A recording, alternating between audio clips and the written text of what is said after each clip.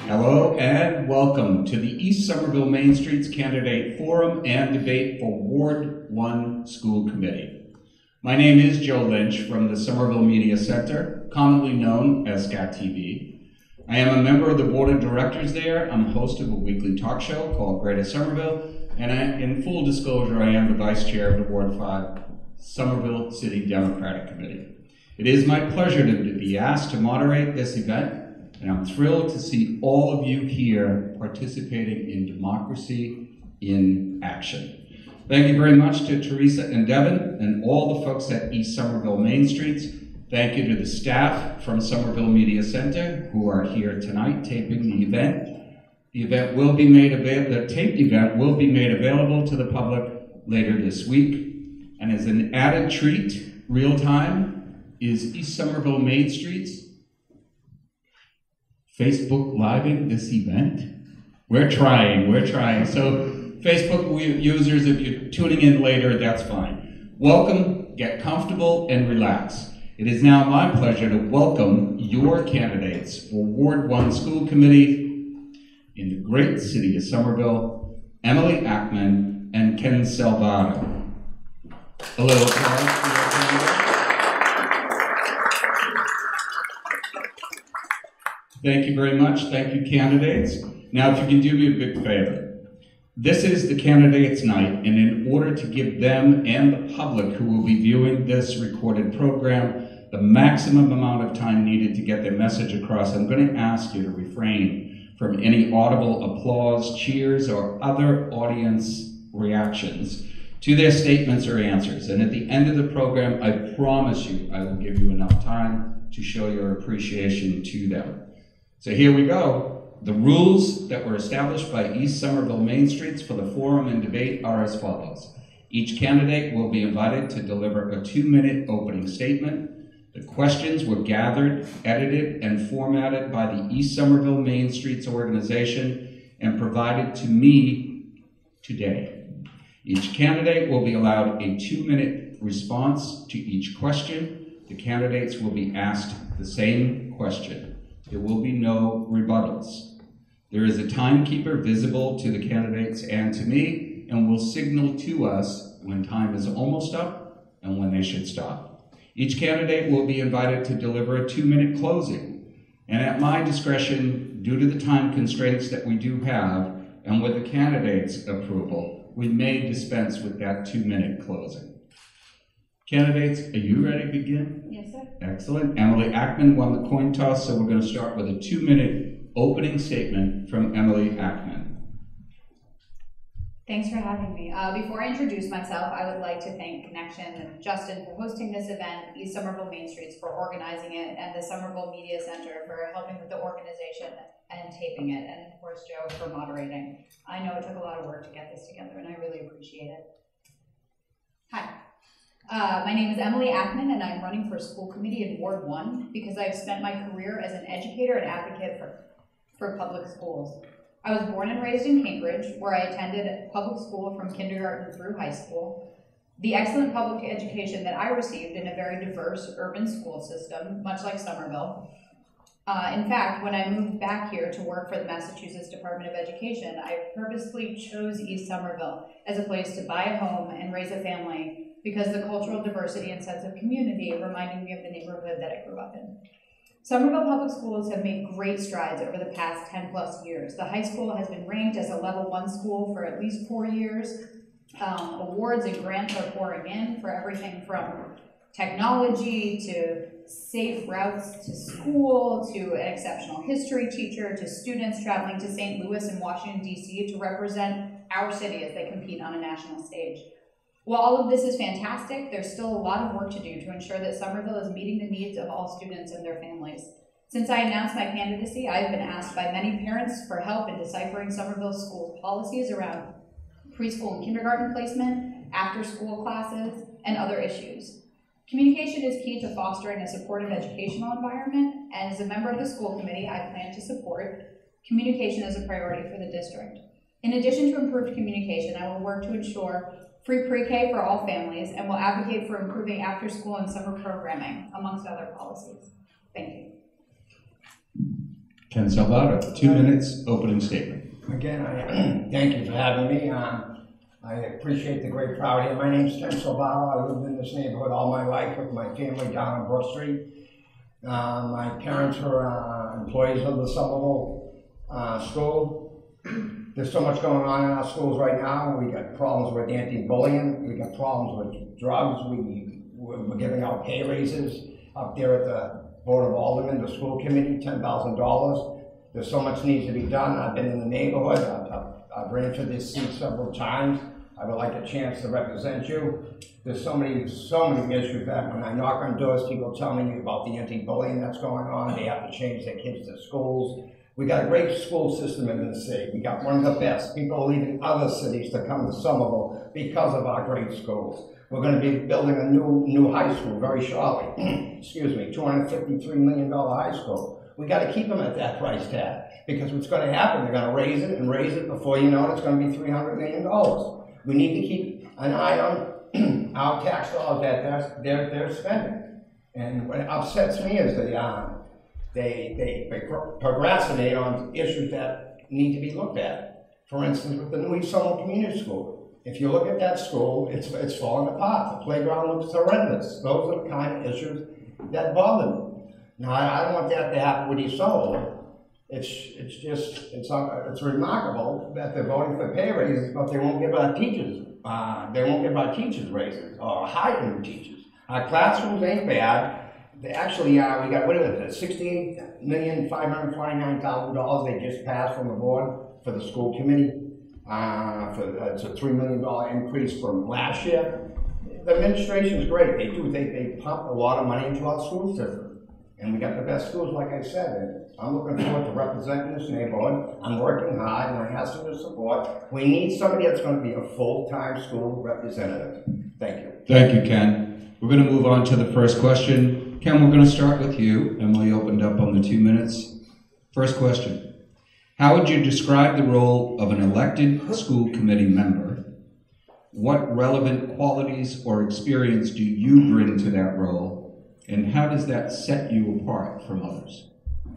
So it's describe the role, what are your qualities and experience, and what makes you different from your opponent? All right, describe the role. I believe a school representative should be a full-time school representative. That's what I believe. And what's the second? I'm sorry, Joe. No. What are the qualities and experience that you bring? The quality and experience that I bring, I've lived in this neighborhood for all my life. I got 6 brothers and 1 sister that lives down on Brook Street all my life. I know what the issues are. I know the neighborhood from the back of my hand. I walk every street. This isn't my first time running for this seat. This is my 3rd time. I ran when it was an open seat 6 years ago. I ran again 2 years ago, and I'm running again on an open seat. I know what the school committee needs. I know what the school system needs. They need somebody that's going to be there every day to walk our playgrounds, talk to our parents, have monthly meetings with our teachers so we get what's actually going on with the system. A lot of parents are confused on what's going on. They're not really being educated by our school representative. The incumbent, great person, but he didn't communicate well with the constituents of the neighborhood. On the other hand, what I would bring is I would have a monthly meeting with parents at the library. I would have a monthly meeting with the teachers at the library of the school to let them inform me what's actually going on. I've heard a lot of different stories from parents that are doing it. It's just crazy. You wouldn't believe how many issues there are in our school system. Yeah, I got one more. What sets you apart from Emily? What sets me apart is I've lived here all my life. I went to the school system. My brothers went to the school system. We got a great school system. We got great teachers, and we got a great administration that pumps money into the program. Again, $3 million more they're giving us this year. We got to use that money properly. Excuse me. We got to use that money properly. And there's so many more programs that we can do. After-school programs that we do, we can expand on those. And Anthony, we have an anti-bullying program. Our kids are getting bullied. What happens is they wait for 3 or 4 days to address the problem. I'm sorry. No, we can go on further, but we're going to give. All right, I'm sorry. I apologize. No problem. Sorry, I got keep an eye on that red flag over there. Emily, would you like the question repeated? If you don't mind. Sure thing. How would you describe the role of an elected school committee member? What relevant qualities or experience do you bring to that role? And how does that set you apart? So to me, the role of the school committee member is to represent constituents and set policy for the schools, as well as a large part of what the school committee does is oversees the budget. And I think there are certain ways that people don't understand the politics of budgeting, and much like Ken said, these issues matter, and if there's $3 million more that's being allocated for this academic year, the way those dollars are used, there's politics in it and there are priorities. So to me, the role of the school committee member is to represent constituents and through policy that's crafted at the district level. The qualities and experience that I bring, I was an elementary school teacher, I was a preschool teacher, I ran an after school in New York City. I have a PhD in education policy, and I've spent a number of years researching summer programs and sort of the best practices for high quality summer programs, which is something that I would love to bring to Somerville, because I think their after school programs are strong, but I think we really need to be working on summer programs. I have experience working as a policy analyst at the Massachusetts Department of Elementary and Secondary Education. I have strong relationships there, and I've heard great things. I know that the State Department of Ed is very impressed with Somerville and the progress that they've made, and especially the progress at closing achievement gaps, which is something that's incredibly difficult to do in Somerville, is really outstanding with that. So those relationships matter. What sets me apart from the other candidate is I have vast experience in education policy at all levels, at the district level, at the state level, as a teacher, as an administrator, and as a researcher, and that experience is what I would like to bring to Somerville School Committee. Thank you, Emily. I'm going to go on to the next question, and we'll go to Emily first. Super. The school committee recently reaffirmed their commitment to DACA, which is the Deferred Action for Childhood Arrivals. Despite what's going on in Washington, D.C., is this something that you support? Yes, unequivocally. So I was living in Arizona when the state legislature there passed what was called the Senate Bill 1070, SB 1070, which they called the Show Your Papers Law, which as someone who was involved with the public schools there at the time, I saw the ways in which it harmed families who were trying to send their kids to public schools, and whether or not parents were undocumented, children who were or were not undocumented were all affected. And our Supreme Court has made it clear that undocumented students are welcome in our public schools, and so that is important for us to know, because that is something that we need to be advocating for. So, in short, yes, I stand for it. Oh, sorry, but when I was in Arizona, I had experience helping immigrant families make sure that they got their kids safely to schools and didn't have to worry about immigration and things like that. And so I have experience and would be happy to support Somerville and sort of the innovative ways of translating and making sure that families feel safe in getting their kids to school, regardless of immigration status. Thank you, Emily. Ken, repeat the question, please. Yes. The school committee, current school committee, recently reaffirmed their commitment to DACA, which is the Deferred Action for Childhood Arrivals. Despite what is going on in Washington, D.C., is this something that you support? Yes, I support it. I truly support it. As we know, we do have a lot of undocumented immigrants living in the city, but that shouldn't harm the children in the city. It's just we have to educate the parents a little more what's going on with that. A lot of parents are scared. They're puzzled. They really don't understand. They're nervous. They're sending their kids out of the city because they feel more comfortable sending their kids to Cambridge than Somerville. That's what we need to change. We need to educate the parents of the Ward 1 of the city that things are all right, that someone will take care of your kids. We shouldn't penalize the kids for issues that are facing a national issue. Definitely support that. It's just we need to educate the parents, because the parents are scared. The parents really don't know if they can send their kids to school. And they get the runaround when they try to get their kids in school. For instance, if they live in this neighborhood, why are the kids going to Winter Hill? If they live in Winter Hill, why are the kids going to East Somerville? It's just, it's confusing. It's truly confusing. That's something that needs to be streamlined. That's something that needs to be corrected. And again, we need to educate the parents. Everything's going to be all right. Someone's going to take care of you. Again, I hate to sound like a broken record. Somerville's got the best school system, and that's why the kids are coming to Somerville. That's why the parents are moving here. But the prices are going up. They're moving out. But that's another issue for the Ward Alderman to take care of. Thank you, Ken. No, thank you. Ken, I'm going to give you this next question. Ward 1 is the most ethnically diverse ward in the city. Over 70% of the students at the East Somerville Community School identify as Hispanic. What in your background would help you to deal with the specific issues of communities of color and students whose first language is not English? Do you feel there is systemic racism in our schools? And if so, how would you tackle that issue? It's a multiple question, but I think you get the gist of what's being asked. I can repeat it if you'd like. Give me one more time, Joe. Sure. Please. Ward 1 is the most ethnically diverse ward in the city. Over 70% of the students at the East Somerville Community School identify as Hispanic. What in your background would help you to deal with the specific issues of communities of color and students whose first language is not English? Do you feel there is systemic racism in our schools? And if so, how would you tackle that issue? That's a very good question. First of all, you gotta learn how to speak Spanish. And I'm learning by that what's the word? I'm bad with Rosetta? That thing. Rosetta. Thank you very much. I'm learning how to do that because it is a mixed population. I'm knocking on so many doors, and you know, I can tell you this, by November 7th, I'll be able to speak Spanish.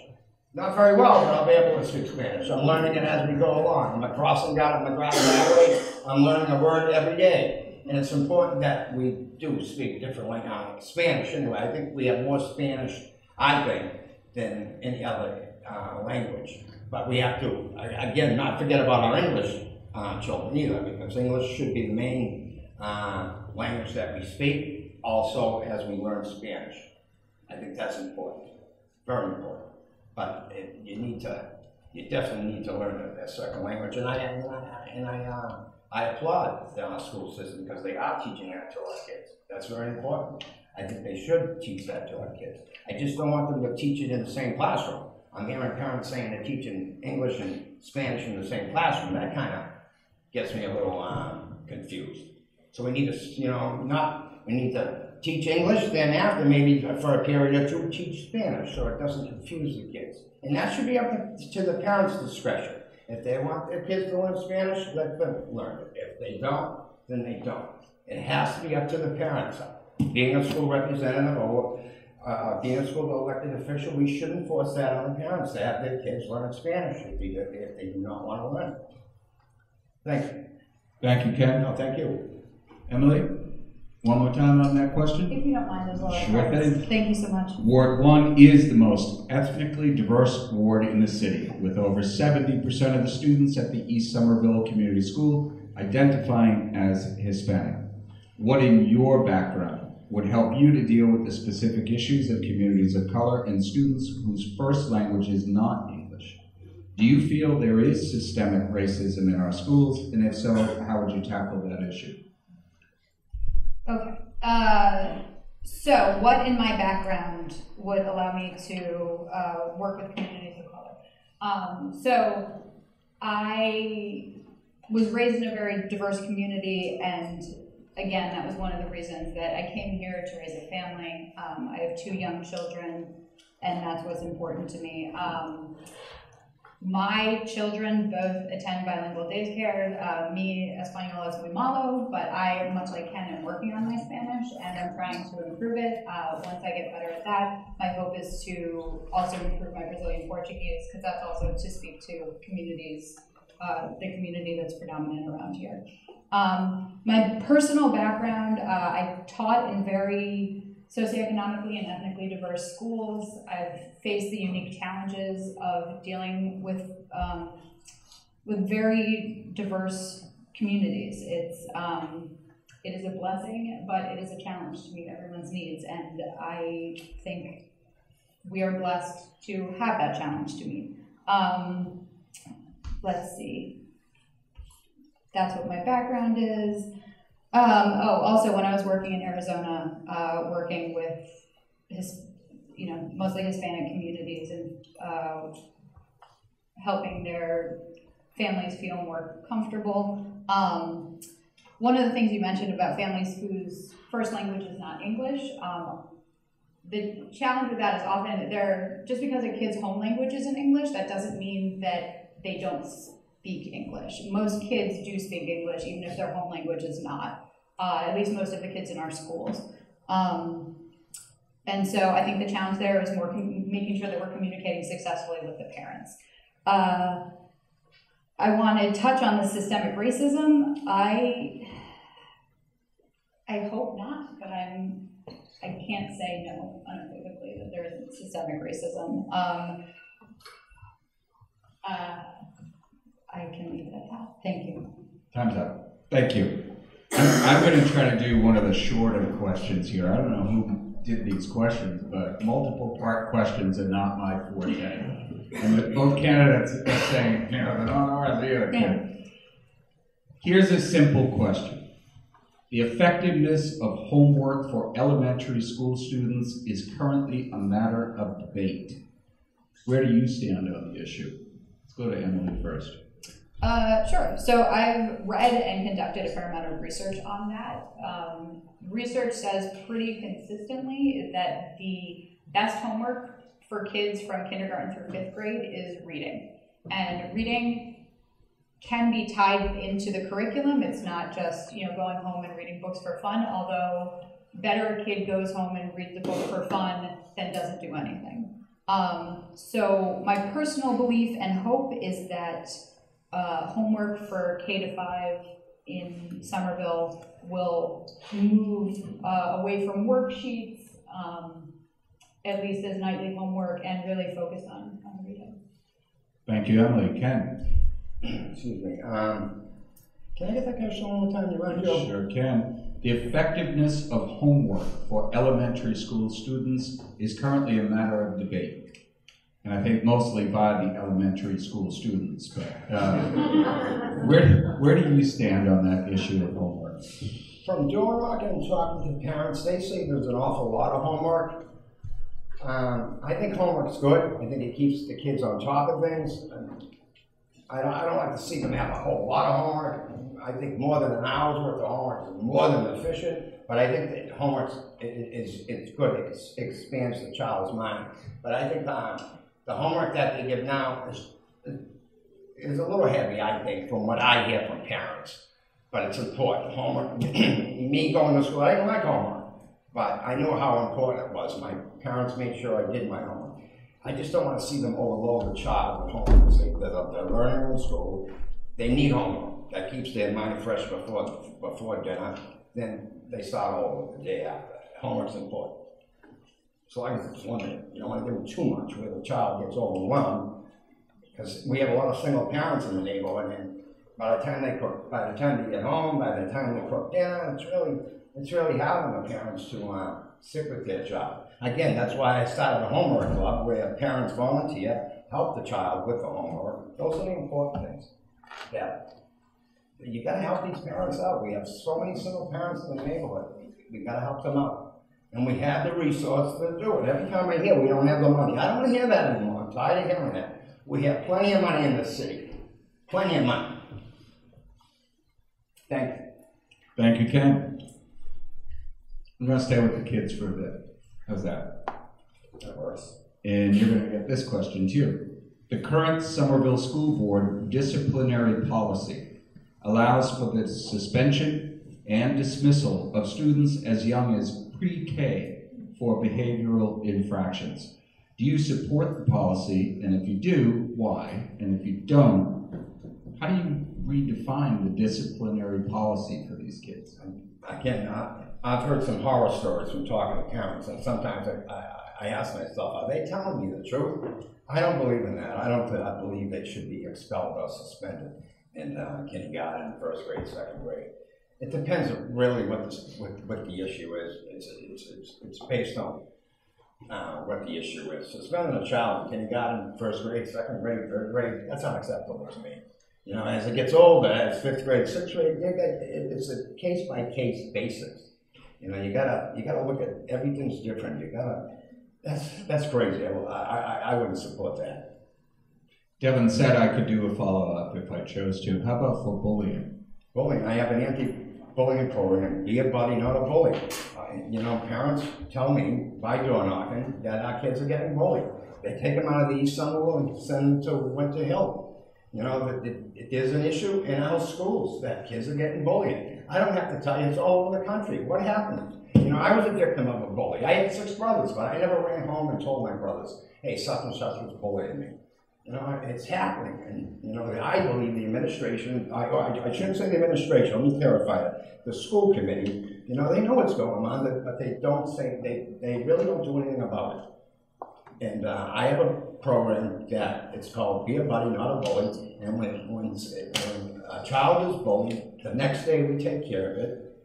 What happens is the city waits 3 or 4 days, does an investigation. By that time, the kid doesn't want to go to school. He drops out, or it affects him physically and mentally. And you know, enough's enough. You know, and we need to hit that right when it starts. Bring the victim, the bully, the parents into the office and work it out and tell them this is unacceptable. And if we fix it then, it won't expand, it won't explode, because a lot of the bully and the victim especially, holds it inside and he doesn't want to tell anybody. He tells his mom, oh mom, nothing's wrong, but there is something wrong. And I don't have to tell you what a bully turns into. Thanks, Ken. Thank you. Emily, repeat the question? If you don't mind. Sure thing. Current Somerville School Board disciplinary policy allows for the suspension and dismissal of students as young as pre-K for behavioral infractions. Do you support the policy? If you do, why? If you don't, how do you redefine the disciplinary policy for the youngest students? Okay. I agree with Ken here. I think suspension and expulsion of young children is unconscionable, and I think it means that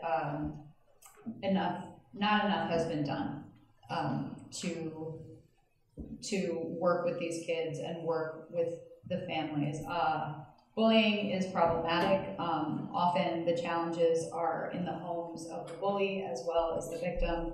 And often, I think many of us have seen this, experienced it, kids act out because they want affection, because they want attention.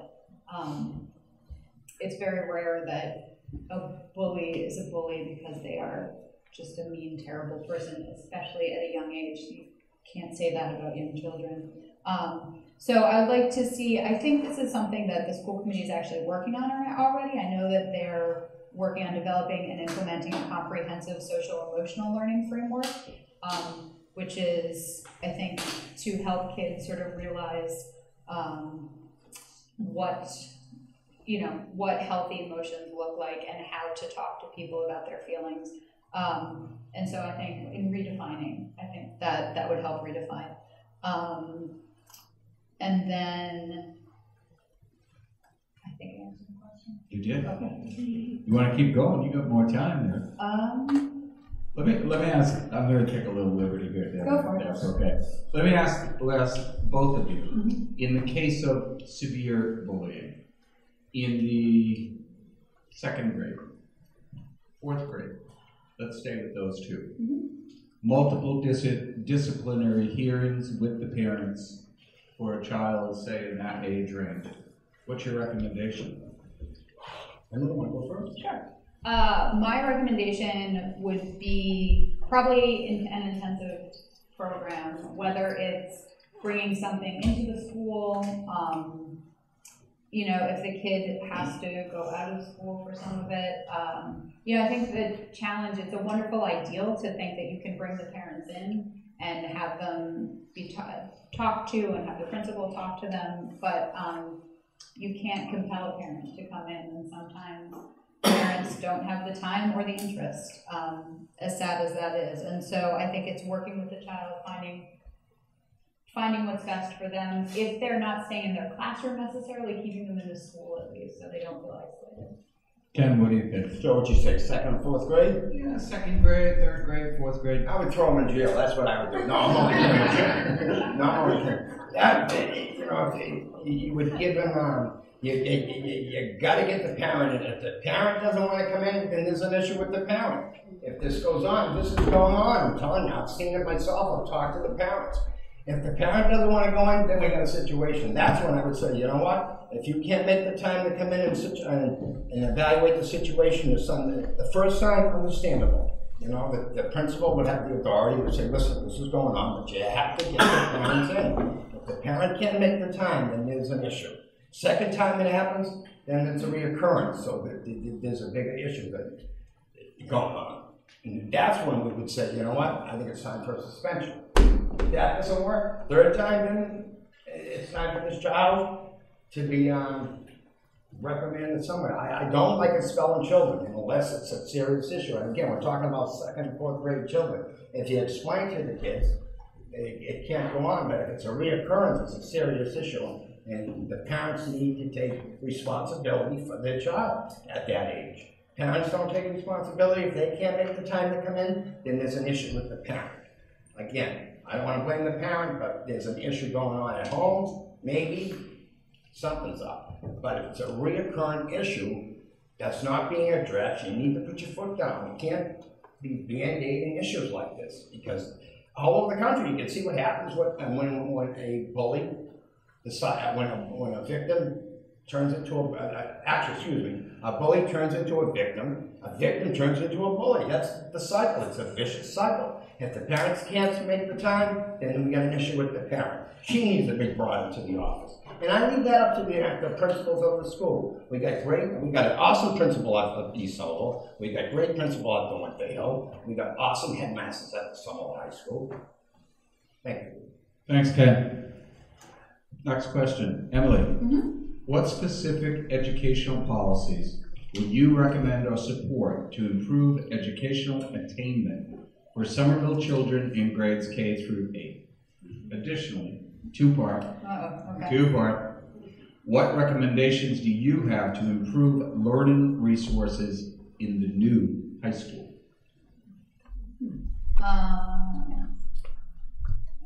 Improve educational policies, recommend or support for K through 8.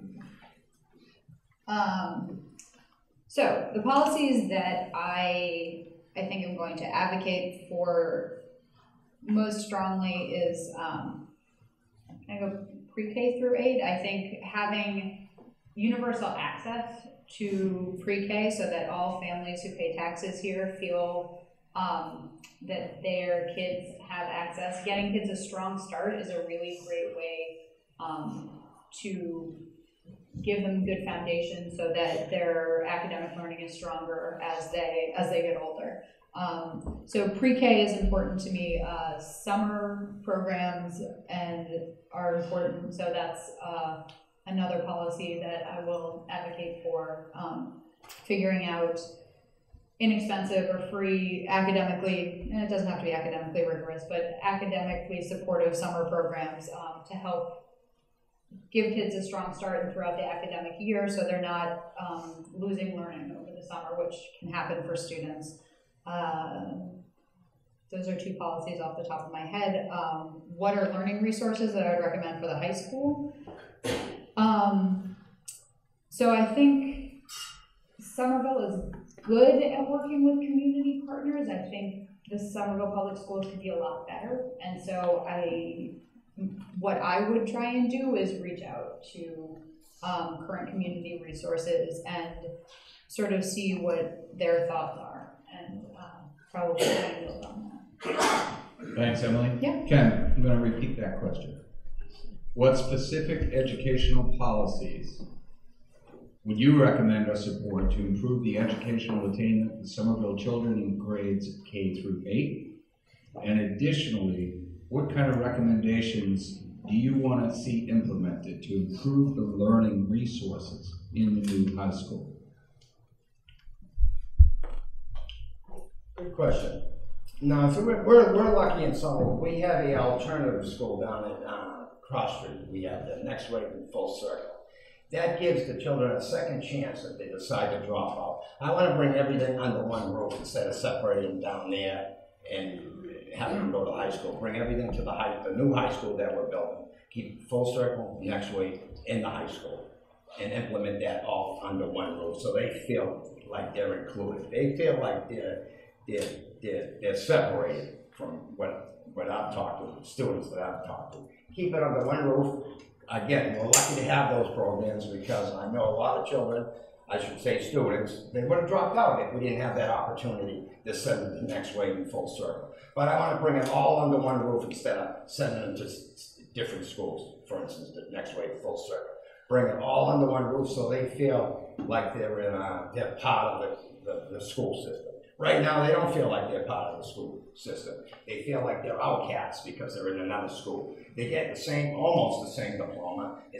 By law, it is. You know, they feel like they're left out, and it feels uncomfortable, and they act out. And some of them don't like going to school because they get called nicknames, for instance, full circus, and all that.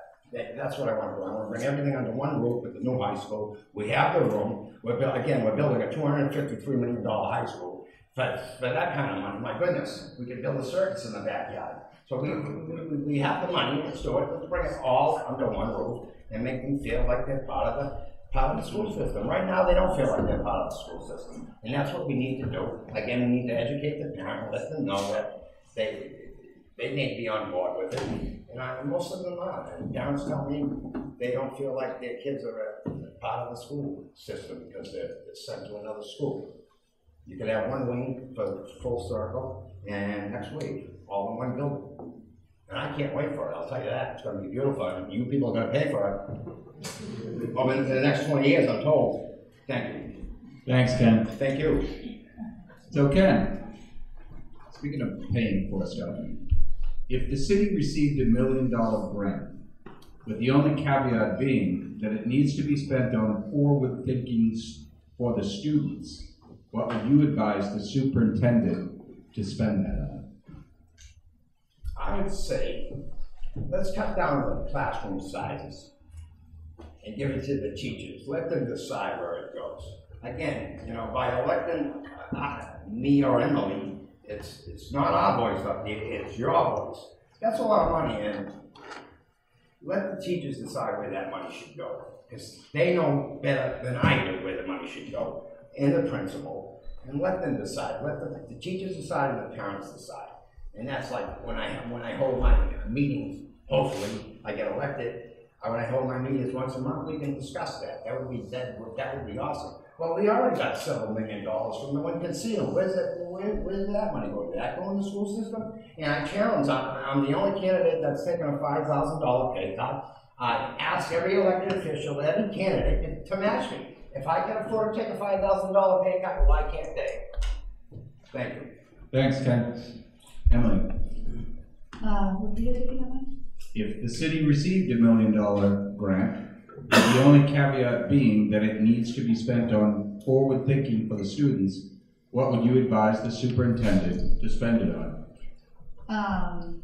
So I love Ken's idea of talking to the teachers. I think talking to the teachers and getting their input is huge because they do know their students best. But thinking about our community, I think policies that would be most forward thinking probably are technology based, trying to get computers for kids, seeing if we can figure out, does the money have to be spent in schools or it's just forward thinking policies? If you would ask me, that would be under the grant conditions. Okay, well, so then I'm going to say that I think that internet is something that has become essential to student learning, and that's definitely been something that there's a gap for kids who are high need, and so I think I would try and figure out if there are ways to use some of that money to get high-speed internet to low-income students. I think one-to-one computers or some sort of tablet. And then I think language learning would also be good because teachers need to communicate. So if we can fund them taking classes in a language that they don't already speak to improve their communication with parents or anyone else, or frankly fund classes for teachers that would help them, like Ken said, do what they think is best to improve students. I think those would also all be great ways to spend money. Great, thank you. Devin told me I could ask a question. The superintendent of the City of Somerville Schools is Mary Skipper. What does she do for recreation in the summertime, and it involves a vehicle? Yeah. Time's up. Okay. She rides a motorcycle with her husband. Let's go to the final question because we're going to wrap this up. This is a multiple part question. And feel free to ask me to slow down, repeat, and take it apart. Just as easy as you can answer it. The current neighborhood choice school policy has resulted in an intra-district primary schools that are demographically unbalanced. For example, the Brown School is 75% white, with only 23% of the students coming from low-income households. East Somerville Community School is 18% white, with 85% of the students coming from low-income households. The source for that is great schools. These statistics suggest that the neighborhood choice policy may be creating built-in inequities in each school based on the demographics of the neighborhoods they are in. However, the policy is favored by many parents who value having their children go to a nearby school. Would you support keeping or changing the neighborhood choice school policy? What's your rationale for keeping or changing it? And if you want to change it, what changes would you support? In a nutshell, I think you know what that question is driving at. Emily, you want to take it first? Sure. So there's a challenge in all of that because I live around the corner from the East Somerville Community School. I have a 1-year-old and a 2-year-old who I hope to send to that school because it is a great school, but it's also super close. So I understand that. I grew up attending Cambridge Public Schools, and in Cambridge, they have a very complicated choice program that took race into account. Due to changes in federal law, we're actually not allowed to do that. So any policy that would ideally take race into account as kids are going or choosing schools or families are choosing schools aren't permitted anymore. I think another challenge with doing away with the neighborhood program is that we would have to pay for busing. So that would be an increase in the budget. Objectively, I think it's a great idea. I think if we were to do it, probably factoring in, because we can't factor in race, we'd factor in sort of socioeconomic status, which is usually in schools based on whether kids get free or reduced lunch or not. So if we try and do balancing of how many kids do or do not receive free reduced lunch in each school while taking busing into account, I think that would be an ideal way to achieve more balance between the schools.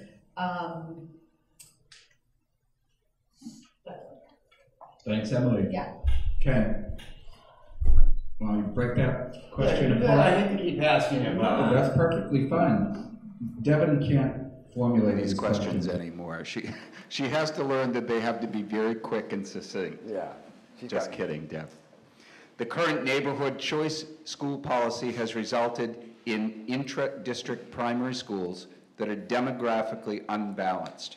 For example, the Brown School is 71% white, with only 23% of the students coming from low-income households. East Somerville Community School is 18% white, with 85% of the students coming from low-income households. And the source for that is grade schools. The statistics are suggesting that the neighborhood choice policy may create built-in inequities in each school based on the demographics of the neighborhoods they're in. People of color, people of low income go to a certain school because it's in that low income neighborhood. Right. So here's the question. Do you want to keep that policy, neighborhood choice, or do you want to change it? What's the rationale for keeping or changing it? I wouldn't want to change it. I might tweak it a little bit, you know, and make it a level playing field. You know, you can't give to one and not the other. You just balance it all, make it work. It can work, you know. Busing and stuff. What confuses me, I don't want to keep hopping on, but what confuses me, if you live in this neighborhood and you got to go to Winter Hill or the Healy, it doesn't make sense. It seems like it's going to cost us more money. If you live in the neighborhood, you should be able to go to your neighborhood school. That's something I think. I would tweak it a little bit, but I wouldn't change it. I wouldn't favoritism one thing and not the other. Balance it out, make it work. If we took the time, spent some time on it, I think we can make it work. Again, I don't want to favoritism one side and not the other. Let's level it out, make it work. If we come together, we can make it work. I don't, like I said, I don't like to change anything that's already implemented, but we can tweak it and we can make it work. Again, we have the money. This city is got dope. This city is loaded, so we can make it work. I keep telling you, I think if I see the money coming in, taxes are increasing, permit stickers, water bill. I got my water bill. I don't even want to get on that. I'll let the water issues, the water all the way candidates handle that. But tweak it. That's what I wouldn't want to change it, Joe. But I would like to tweak it a little bit, make it a little level playing field. Excellent. Thank you, Ken. No, thank you, Joe. You know, we have successfully gone through all the questions that East Somerville Main Streets wanted to ask you. So now it's your turn. Take 2 minutes for a closing statement, and I'm going to leave it to these wonderfully well-behaved candidates to make a decision as to who wants to go first. Ken, do you want to? You know, I was raised as always, ladies before gentlemen, if you don't mind, Emily. All right. Thank you. My pleasure. So first off, thank you to Joe again, and thank you to everyone who submitted these awesome questions. It was really thought-provoking for me, and hopefully will inform me as I move forward over the next few weeks before the election. So our public schools comprise almost 1/3 of Somerville's budget. The school committee oversees that money and is tasked with spending it wisely to serve our 5,000 students and create a new generation of informed citizens who are prepared for life and work in the 21st century. I have significant professional experience as an elementary school teacher, a district leader, a state policy analyst, and an education researcher studying effective summer programs. As a school committee member, I will put that experience to work in order to craft well thought out educational policies that will keep Somerville schools improving at this remarkable rate that they're already on. I love East Somerville, and I'm invested in our community. I volunteered with Next Wave Full Circle at their Christmas tree sale. I've met those kids, I've been in that school. It's a really nice place. I'm currently on the board of directors of East Somerville Main Streets. I'm a former teacher, I'm a homeowner, and importantly, I'm a parent. While my children are too young for Somerville Public Schools right now, I'm excited to see them go to the Capuano and East Somerville Community School in a few short years, if we still have a neighborhood choice program. The schools that I want for my children are the schools that I want for all children. I'm eager to put my decade plus of experience in education to work to help Somerville Public Schools improve and to meet the needs of our students. Please vote for me, Emily Ackman, for Ward 1 School Committee on Tuesday, November 7th. Thank you. Thank you, Emily. Ken Salvato, closing statement. All right, thank you, thank you for listening to me. You know, I didn't just wake up one morning and say I want to be school committee. I've been involved in this community a long, long time. I've lived here, my family's raised their family here, you know, I've been here for 40 years. You know, I care a lot about this community. I care a lot about my ward. You know, our ward is one of the best wards in the city. I don't have to tell you that. I care about our schools, I care about our kids, I care about our teachers. I'd love your support on November 7th. I have all these programs I've already started 2 years ago, you know, and this, you know, it's just sad that the way they're spending our tax dollars, when we should be spending it on our schools. You know, our schools are going to be our lawyers, our doctors, our teachers, you know, all our nurses. It's just, you know, it's just, we need to keep an eye on it. It's out of control, and we need to keep an eye on our schools, you know. We got to make sure we get every dollar we spend, get our bang for our buck, as they say. You know, we got a great community. You know, I'm not going anywhere. You know, I'm not going anywhere. I've been in politics since '91, trying like a son of a gun to win one of these seats. And you know, a lot of you know that I'm committed to this neighborhood. I'm knocking on a lot of your doors. I've spoken to a lot of you. You're inviting me in your homes. You're inviting me in your backyard. You're inviting me in your cookouts. You know, again, I'm not going anywhere. You know, I'm going to be here for a long time. And, you know, I believe in term limits too. You know, 4 terms. It's time to move on. What's happening is they get comfortable in their position, and they're up there for 25 years, and no one gets an opportunity to bring new ideas there.